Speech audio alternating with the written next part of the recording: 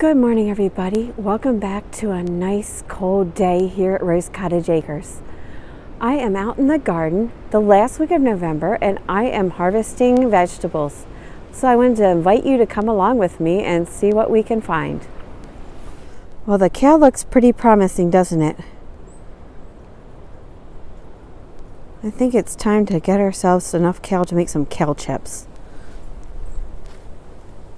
I think a little bit of this mustard too. Some spinach. I think I'll fill up this bowl here.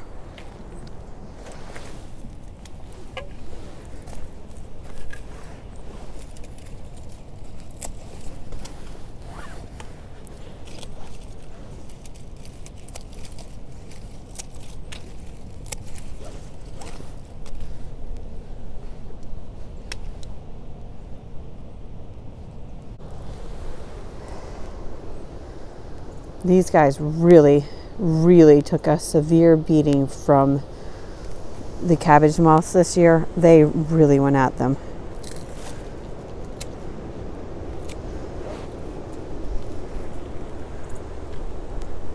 And some of the damaged leaves I cut off and give to the animals.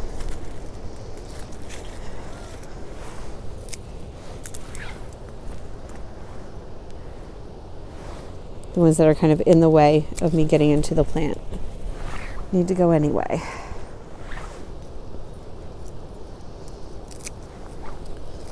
Now, since this is the winter, you don't want to prune too severely. You want to make sure you leave enough on the plant to keep it growing and healthy still.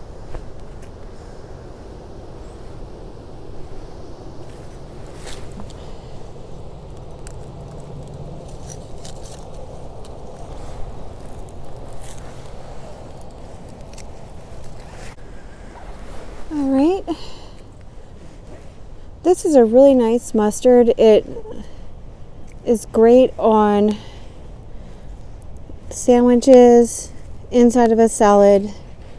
It doesn't have too strong a taste, but it does add a nice little bite to a otherwise kind of quiet little salad.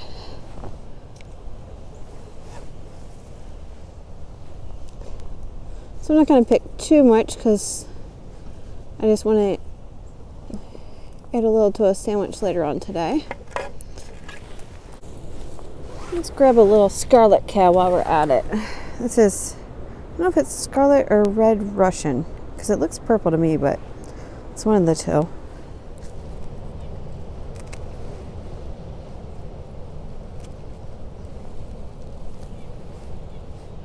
I see an intruder. I didn't even think about looking on here for new cabbage worms because it has been so cold. But yeah, the remade fabric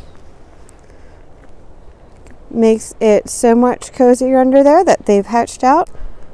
So the remade fabric makes it so much warmer underneath that cabbage worms hatch out and just start devouring the plants. Isn't that amazing?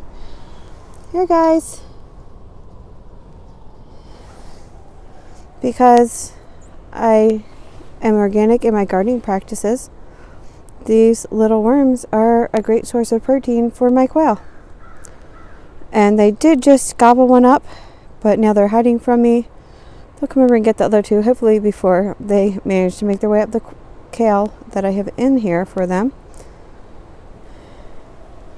and have a great little feast. I could pick more things, but I don't need anything else. I've got quite a few green patches throughout the garden yet. Green onions, little radishes are getting there, but they're not quite ready. Oh, let's get a little bok choy while we're here though. I did end up covering this bok choy just to keep the quality of the leaves up. It doesn't need it. It's very winter hardy. But I did want it to stay nice.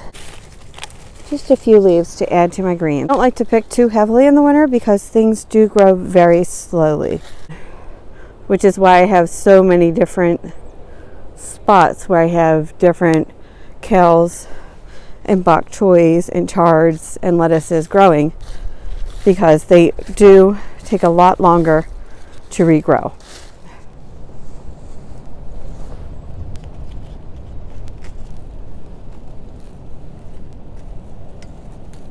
Oops, lost him.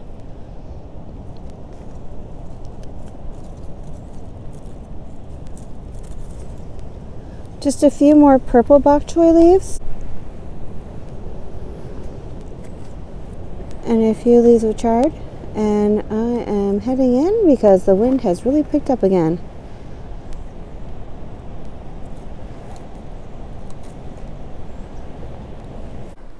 One additional little comment as I wrap up today's harvest video.